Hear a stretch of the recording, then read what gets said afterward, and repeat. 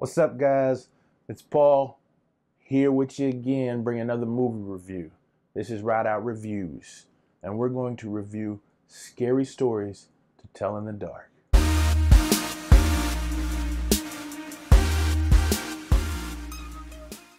Now, if it's your first time checking out the channel, what we do here is trailer reactions, TV and movie reviews, as well as a Christian perspective.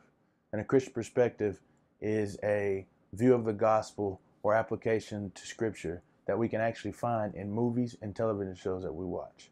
Hey, if that's anything that you guys think you might want to check out, go ahead and hit that subscribe button and the bell as well. That way you'll get notified of all the videos that come out whenever they come out. Now, Scary Stories to Tell in the Dark is a cool, a little scary, intense, and fiendishly good movie. I think it did a great job because it was a book that I used to read when I was a kid. I was also a Goosebump reader and all that stuff, so I just really liked those kind of stories when I was a kid. But they adapted it to television, and they did a really good job with it. So the story is about a young girl, Stella, and her friends. And so they go to a haunted house, and they find this book. Stella finds a book, and she takes it away from the house, and this awakens something. So the book begins to tell stories, and these stories become reality, and it starts to cause her friends to disappear. So let's talk about the good. The good is the tone of the movie was very good.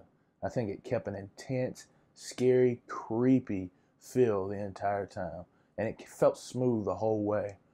I never was taken out at any time.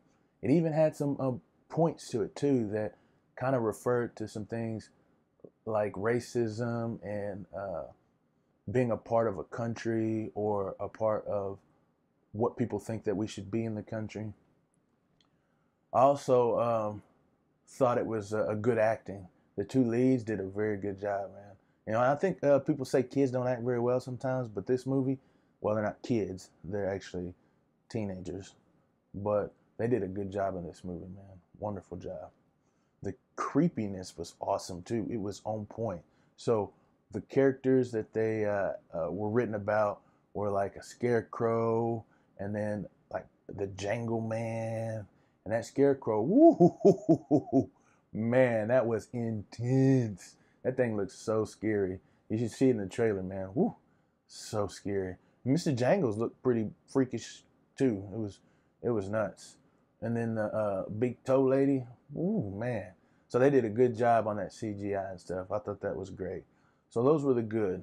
There's more good to it. I think that also the error, the time, not the error, but the era was good because I felt like I was in that time. They had TV shows that come on. They also talked about things that happened. The president was on TV.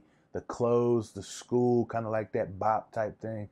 It was, I think it's quintessential of those eras. So I felt like I was a part of that time frame. And I don't think that anything that they did in the movie seemed dumb or stupid. Actually, the girl, normally, you know, people don't realize what happened so soon. They're like, but the crowd's like, I can't believe you just didn't try this first. But she did instantly. And so to me, I thought, wow, that's great, dude. I think they finally actually made a character that was smart. So I thought that was good. The bad, well, I think that the movie probably could have been a little bit scarier. But I know that they did this because they wanted to bring a newer generation into scary movies. Plus, this is more of a young adult type scary movie because that's the kind of book that it was when they wrote. So I can't fault them for that. I just know that I would enjoy it to maybe a little bit more intense, but it was still all around a good movie. There's nothing bad. Now, is the movie redeemable? So what that means is, should we go watch it? Is, as a Christian, me personally, should I go watch the movie? I think it is redeemable, definitely, because it's not anything that is really bad in this. There's hardly any cussing. There's no blood at all, I don't think. There is just some intense scenes, some scariness that goes on. Oh, also, while I say that, you should check out this rating. I think it'll be here or here. And then why we rate it that way. But yeah, there wasn't anything like that. Plus, it had a positive message too, talking about how words have power, that words can heal and words can harm. And even in trying to heal from the harm that's been caused, that harm can't be overturned anyway.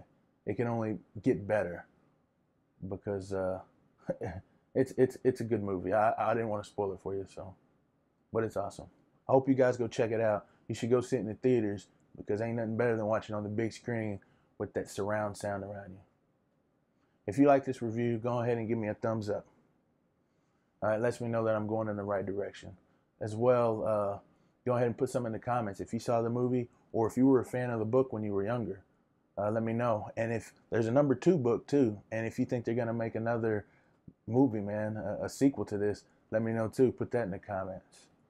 Man, I appreciate you watching, guys.